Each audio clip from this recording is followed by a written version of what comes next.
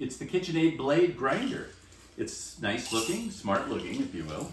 A blade grinder is basically much like a food processor. There's a single blade inside there that's gonna whir around and grind everything up. This is pretty simple. It's got full capacity in here. So as big as your coffee maker is, you're not gonna have any problems very likely. This goes right on top. And here's what I like. It doesn't make too much noise.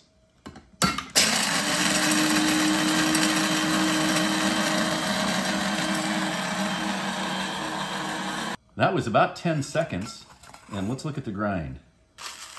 So this would be good for French press. You don't want French press grinds to be too fine.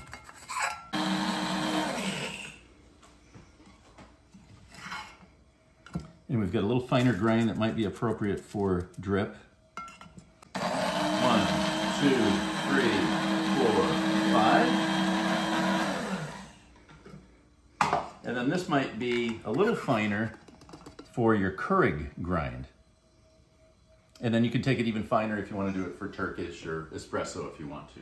So I wanted to show you the inside of that. It's basically a small food processor with that blade like that, and you do have a heavy duty motor here. So if you want, you could use it for grinding spices, nuts, things like that. What I would recommend though, if you do use it for that, dedicate it to that, and then get another one for coffee, just so you won't have clove tasting coffee, which can happen. Anyway, highly recommend it, the KitchenAid blade coffee and possibly nut and spice grinder.